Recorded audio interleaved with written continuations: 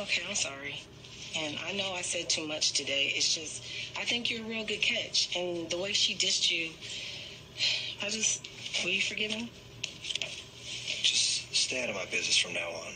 All right, and focus on your own life. Get a job. Well, we know this one's off the table. So I'll see if I can find anything else.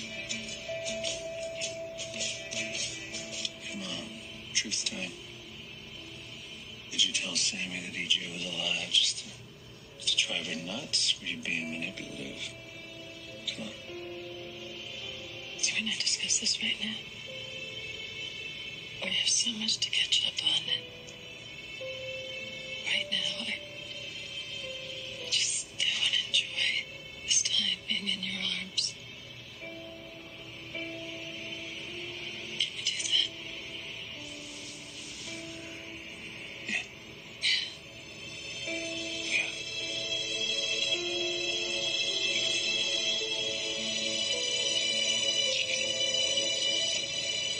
Put the gun down.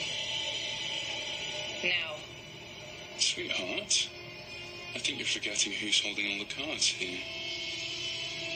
I am. If you shoot Eric, if you kill him with my daughter sleeping in the next room, so help me, I will never forgive you. Eric dies, and any hopes of us having a relationship dies with him. But if I keep Eric alive, I'm open to renegotiating the terms of our marriage. But you have to let him leave. but if I do that, he'll run straight to the police. And tell them what? Any number of things. That I just confessed to shooting his mother, for one. So, it's his word against yours, and I'll back you up. He doesn't have any proof. He'll be free and clear. Now, just let him go.